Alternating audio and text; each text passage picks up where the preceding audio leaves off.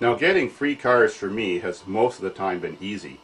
When I was a young man, back in my late teens when I first started to look for cars just to joyride, I usually just drove around and saw something sitting in someone's laneway, covered in leaves, flat tires, just, it looked like it's been sitting there a long time. Another great way is if you see a lot of snow on one that never gets shoveled off. That's telling you that that car may be unloved and ready for a free donation. Or sometimes you might have to pay $100, who knows. Right now the scrap prices are low, so to get one for $100 is actually too much money. Most scrap yards won't pay that much, neither will auto wreckers, unless it's a really big heavy car or a later model more valuable one. So it's a good idea in the wintertime just to drive around and see what cars are sitting in laneways in your neighborhood or your city, whatever, that the snow never gets shoveled off of. Then when spring comes, write those addresses down and go knock on their doors. Of course, if you're pretty young, most people won't trust giving you their car.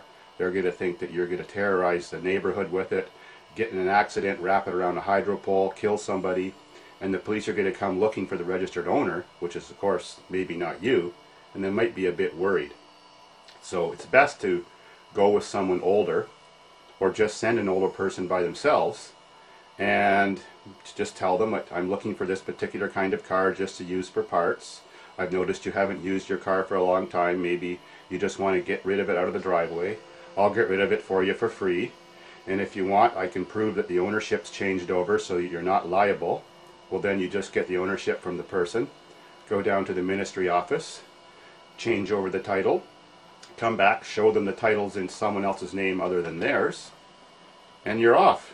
Well, next thing you got to do is maybe beat the rims with a sledgehammer to get the wheels unseized, bring an air pig and blow up the tires, but put a chain on it or something and drag it out of there legally and take it someplace to do your thing with it.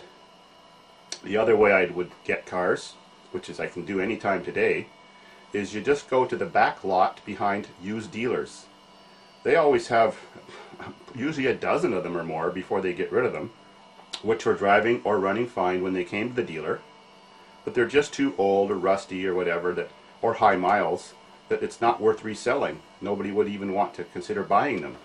So what happens is these dealers let them build up to usually over a dozen cars, and then they just call the auto wreckers, and the auto wreckers gives them a set price for the cars, usually $75 or whatever, and they take the whole pile of them.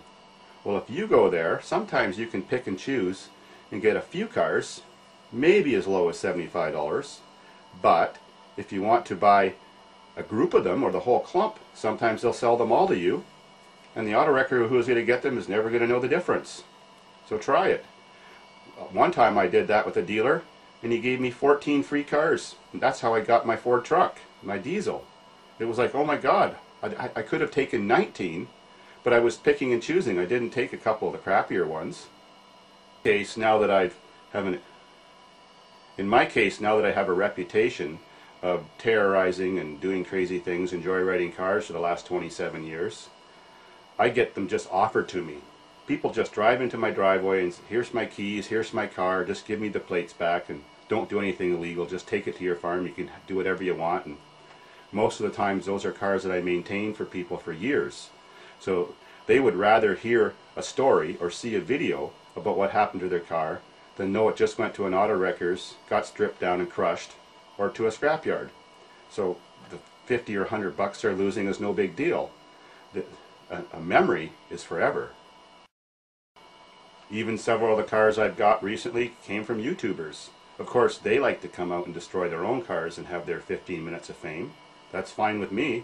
If any YouTubers have a car and they want to trash it and kill it, risk their life, and not sue me, bring your own body bag and come to Davidsfarm for a good time. Cool.